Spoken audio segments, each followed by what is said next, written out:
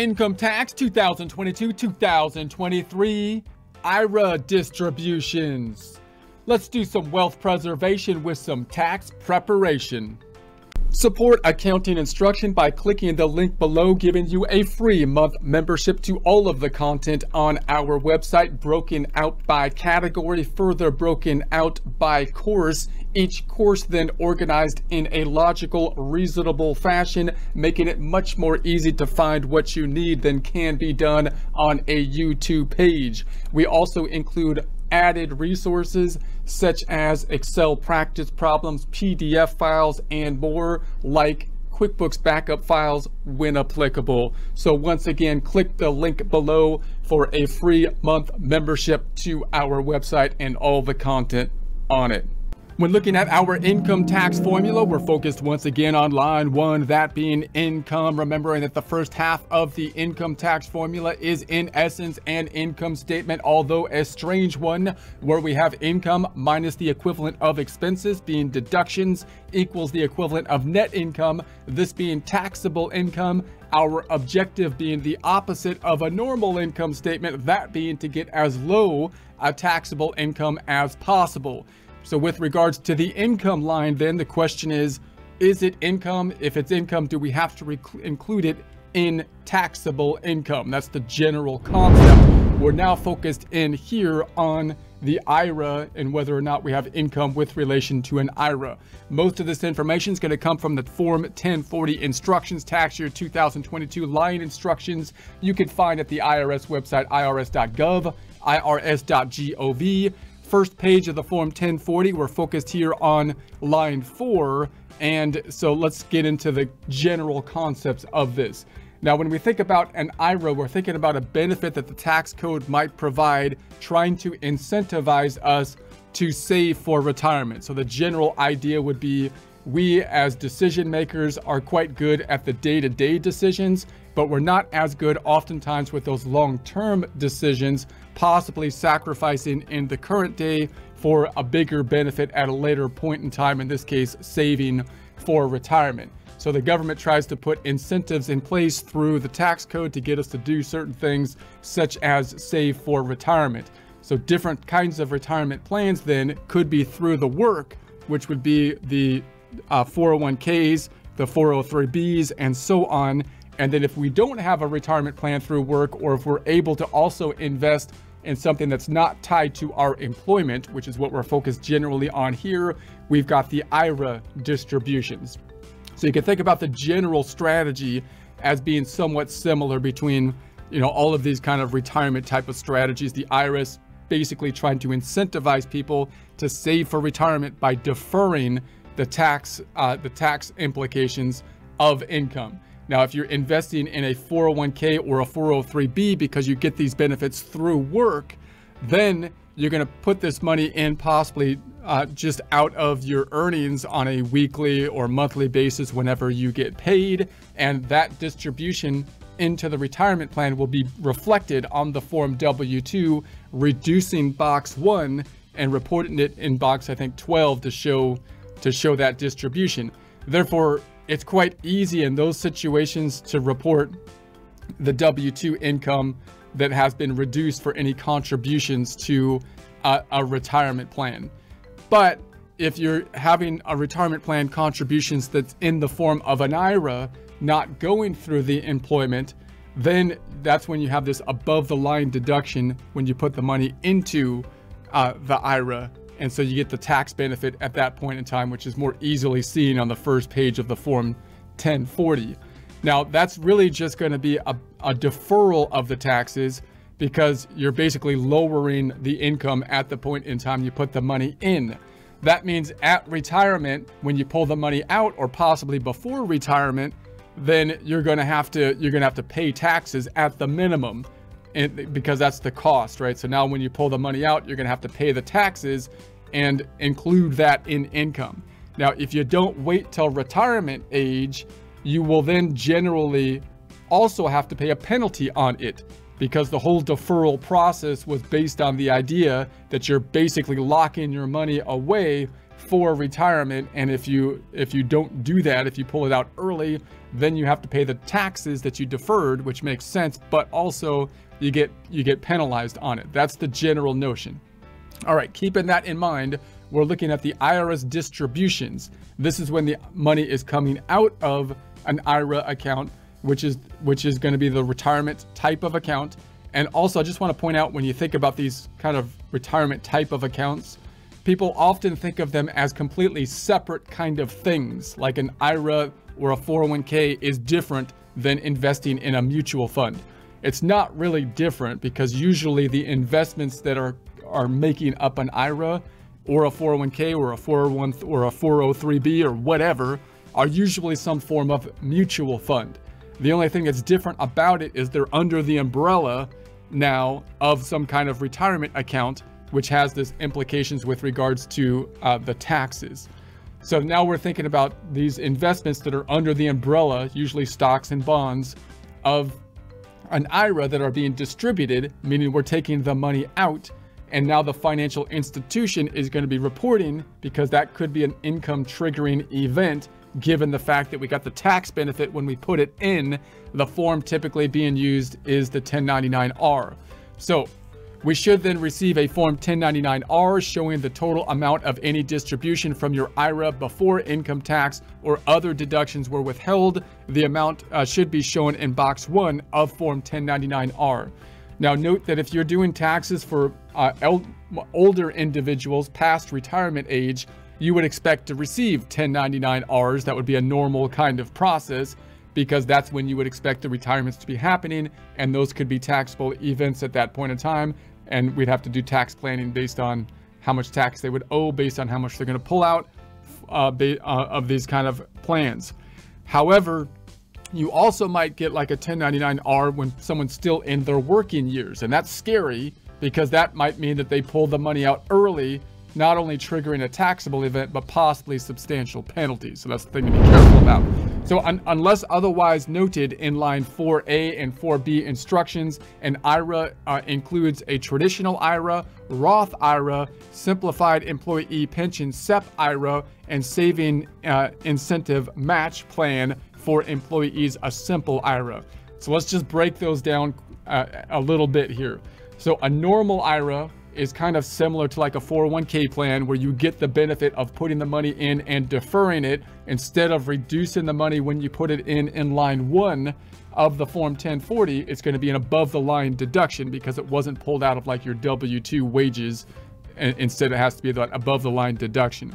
A Roth IRA is a situation where now you don't get the tax benefit when you put the money in, but you get the tax benefit basically when you take the money out. Why would they do that? The government, once again, trying to incentivize you to put money and save it. Now, what if you're in a situation where you don't have that much tax right now at this point in time, because your income is fairly low, or you think that the government is spending massive amounts of money, and at the point of retirement, the tax rates are going to have to go up at some point in time or something like that. So I'd rather take the hit now than pay the tax later, because something's going to hit the fan at some point. You might think something like that. Well, in that case, then it wouldn't be an incentive to use the IRA, because you're not paying much taxes, or you think the taxes will be worse later when you're going to be hit with them. So then you could put money in using a Roth IRA, where you basically pay the taxes now, but you get like the benefit of the earnings. And when you take it out, you don't have you get the benefit at that point. So it would be nice to have a little bit in both, something like a Roth and a normal IRA. So at the point of retirement, we can live on income which is only part taxable, right? So if I lived on 100,000 and half of it came from an IRA and half from a Roth IRA, only the half, the 50,000 from the taxable IRA, would be subject to tax, which means I could be living on 100,000 but only paying taxes on the 50,000, which would be a lower income threshold, and that means in our progressive tax system we'd be paying a substantially less amount of tax, right? So that would be ideal if possible. But again, most people are putting money in from a 401k plan, and so they're somewhat kind of limited tied to work. And we'll talk about those possibly later. Then you got the simplified employee pension, a SEP plan. Now this is going to be kind of like a 401k plan, but it's going to be for smaller businesses, because 401k plans are quite expensive to manage And if you're a sole proprietor, you might set up a SEP type of plan for yourself to be able to put more money in than you otherwise would in like an IRA. We might talk more about that when we get to Schedule C's. And a saving incentive match, a simple, similar kind of concept. That's kind of like a 401k for a small business, trying to mirror some of the benefits that can be provided and possibly giving more ability to the owner to put money into something like an IRA to get more tax benefit from it without the burdensome prospect of making a 401k, which is quite burdensome. So except as otherwise provided next, leave line 4A blank and enter the total distribution from Form 1099-R Box 1 on line 4B. So remember, we're talking about the distribution side of it. We're taking the money out now that had been put in to, say, an IRA. So exception 1, enter the total distribution on line 4A if you rolled over part or all of the distribution from one Roth IRA to another Roth IRA, or IRA other than a Roth IRA to a qualified plan, another IRA other than a Roth IRA. So this becomes important with any money that you have under the umbrella of a retirement plan. We're talking here about IRAs, but similar kind of concepts if they're in like a 401k plan or something.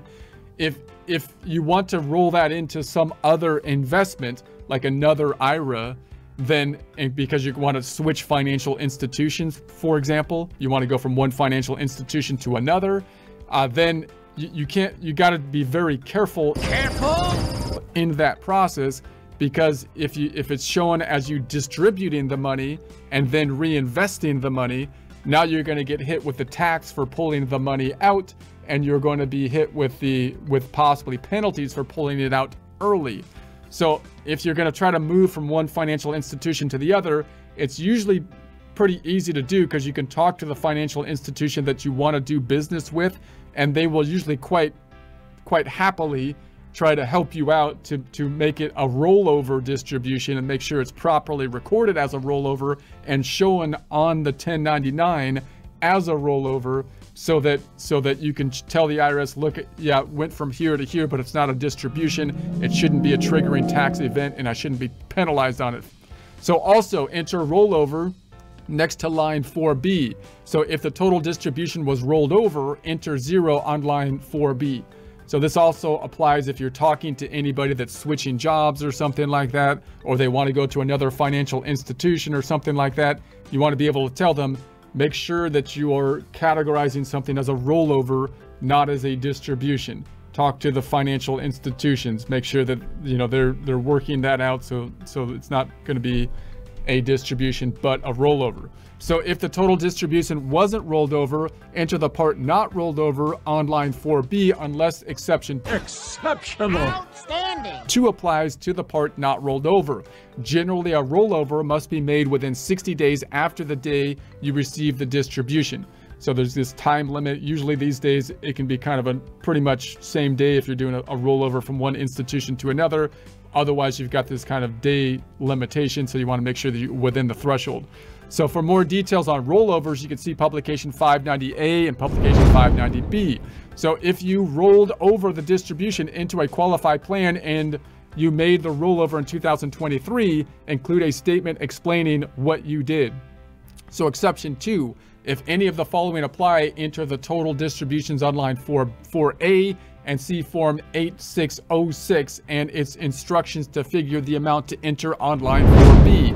1. If you received a distribution from an IRA other than a Roth IRA and you made non-deductible contributions to any of your traditional or SEP IRAs for 2022 or an earlier year. If you made non-deductible contributions to these IRAs for 2022, see publication 590A and publication 590B. 2. You received a distribution from a Roth IRA, but if either A or B below applies, enter 0 on line 4B. You don't have to see Form 8606 or its instructions. A, distribution code T. So notice these are going to be the codes in the Form 1099. So now you've got a code T. It's shown in box 7 of Form 1099-R, and you made a contribution including conversion to a Roth IRA for 2016 or an earlier year. 4B, distribution code Q, is shown in box 7 of Form 1099-R. So when you look at those distribution codes, those are going to be an indication of like the kind of distribution that is put in place. And we can look at the instructions for the 1099-R to give us more detail of what those distribution codes are. So if we have more exotic distribution code, instead of just like a 1 or something like or 7, then we can, research it from that point. 3, you converted part or all of the traditional SEP, or simple IRA, to a Roth IRA in 2022. 4, you had a 2021 or 2022 IRA contribution returned to you with the related earnings or less any loss by the due date, including extensions of your tax return for that year. 5, you made excess contributions to the IRA for an earlier year and had them returned to you in 2022. So we have some issues with regards to the limits of how much we can put into an IRA in the case that you over put into the IRA and then you got it returned, for example. So 6, you recharacterize part or all of the contribution to a Roth IRA as contribution to another type of IRA or vice versa. So exception 3, if all or part of the distribution is a qualified charitable distribution, a QCD, enter the total distribution on line 4A. So if the total amount distributed is a QCD, enter 0 on line 4B. So if we had a distribution from a retirement plan, it's usually going to be, a taxable, it might be a taxable event for us. So in some cases you might say, well, if there's some way I can give that distribution as, say, a charitable contributions, then possibly I can get a tax benefit in some way, possibly by going directly to the charitable. So that would be more of an unusual kind of situation, but possible opportunities for tax planning if you would like to look into that in more detail. So if only part of the distribution is a QCD, enter the part that is not a QCD on line 4B. Unless exception 2 applies to that part, enter QCD next to line 4B. A QCD, qualified charitable distribution, is a distribution made directly by a trustee of your IRA other than an ongoing SEP or simple IRA to an organization eligible to receive tax-deductible contributions, in essence a charity, with certain exceptions. You must have been at least 70 and a half when the distribution was made. Generally, your total QCDs, qualified charitable contributions, for the year can't be more than $100,000. On a joint return, your spouse can also have a QCD up to $100,000. The amount of the QCD is limited to the amount that would otherwise be included in your income. So if your IRA includes non-deductible contributions, the distribution is first considered to be paid out of otherwise taxable income. See publication 590B for more details. So if that applies to you, you can do some more research there. Caution: you can't claim a charitable contribution deduction for any QCD not included in your income, which kind of makes sense, right? You're trying to do some tax planning, saying there's going to be a taxable event. What if I contribute this to the charity? If you do that, is it possible that I don't have to include the income that would otherwise be included as income in income? If that's the case, you already got a benefit by not including it in income and would be double dipping if you were able to not include it in income and get a charitable deduction for it, right? That would be a double dip.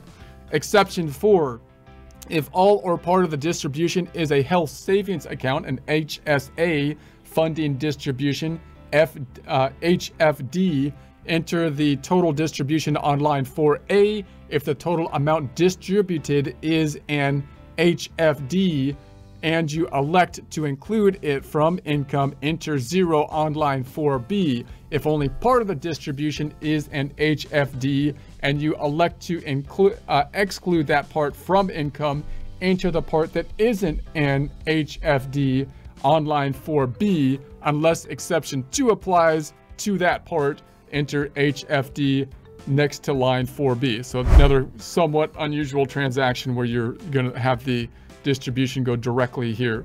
So an HFD is a distribution made directly by the trustee of your IRA, other than an ongoing SEP or simple IRA, to your HSA. So once again, the idea being, well, there's going to be a distribution, possibly a required distribution. I'm going to have to pay taxes on it. Is there some way I can distribute it to, say, my HSA, health savings account, and possibly have a tax benefit in that way?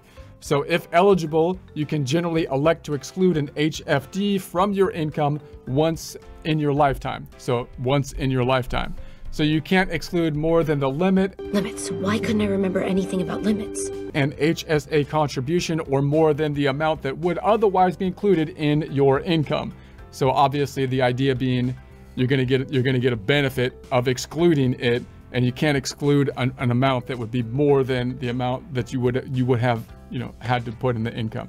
So if your IRA includes non-deductible contributions such as HFD, is first considered to be paid out of the otherwise taxable income. So for more details, if you want to dive into that in more detail, publication 969. Caution: the amount of an HFD reduces the amount you can contribute to your HSA for the year. So you got your contribution limits to an HSA, which of course will be impacted, which would be reasonable, you would think, if you have this kind of system that you're looking into for your tax benefit purposes.